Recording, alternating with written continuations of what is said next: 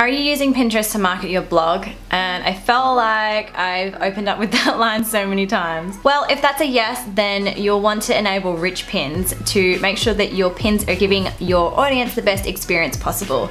I'm going to show you how to set all of that up coming up right now.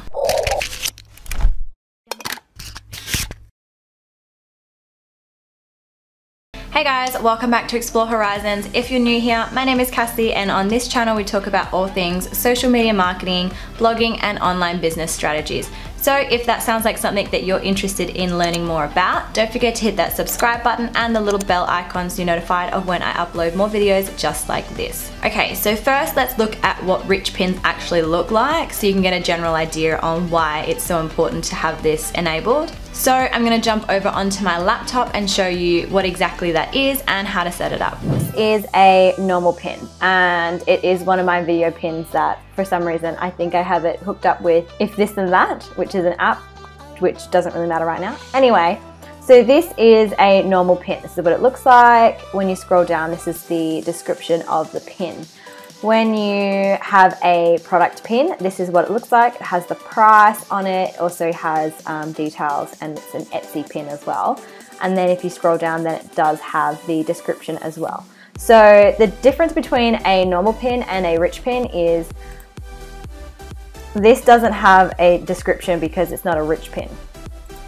But this has the description that it pulls from the page that itself, and also has the description. So it has 2 points of SEO. This one is an article pin, so things like blog posts will have, again, a better link to wherever it is that it's going. And it has the description down below as well, and it does also have information from the actual blog post that it is connected to.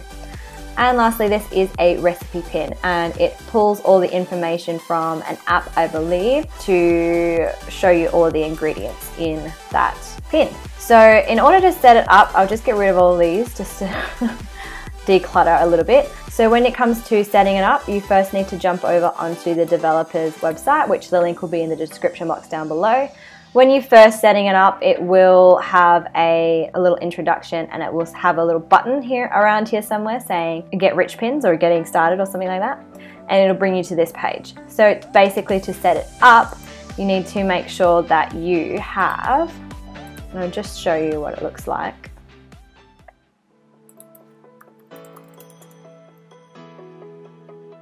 So to have it, make sure you have it set up properly, you need to make sure that you have a business account, and you'll know when you do because you'll have analytics and ads right there. Then you need to grab the Yoast SEO plugin. Now this tutorial is obviously for WordPress. So once you've downloaded that and activated it, come over onto the app, and it's just over here. Once you go into the general, you have to go into features and make sure all of this is on. This one doesn't really matter too much if it's on or off. It doesn't make much of a difference for this Rich Pins tutorial anyway. Then you want to head over to social, head onto Facebook, and make sure that you have enabled an open graph metadata. And then if you go into Pinterest, if you haven't yet claimed your website, you can put in the meta tag here. Otherwise, I already have, so you don't need to, and you can skip this step.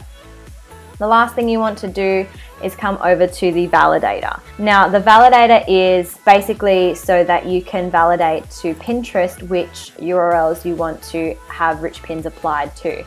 So just select one here and click validate. And if all went well, you should have green check marks everywhere. It doesn't really matter too much if it has authors and stuff like that. It doesn't really matter in the grand scheme of things. Just to make sure that you have like the name, the publish date, the description, especially because you'll need the description for the SEO purpose of having rich pins as well. The favicon you don't really need to worry too much about, neither does the retina icon, and you just need to have rich pins enabled.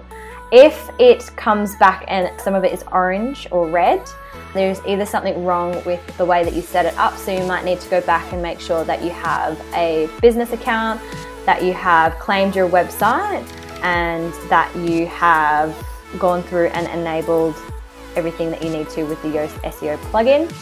And maybe give it some time. Sometimes it takes a few hours for it to activate. You also can validate it twice. So if that didn't work, then just go back onto this again and then validate the same URL that you just did and then click validate. I found that this worked the second time when I first started doing rich pins and setting it up, that it takes 1 or 2 times for it to actually pull all the data from it. So that's the end of today's tutorial. It can be a little bit tricky when you're first getting started, but once it's done and you don't have to worry about it again. Just make sure that you're always validating new URLs for new articles or new pages that you want it to show up on. Before you go, don't forget to hit that subscribe button and the little bell icon so you're notified of when I upload more videos just like this. And if you found this video helpful, don't forget to give me a thumbs up, and I will see you in the next video. Bye guys!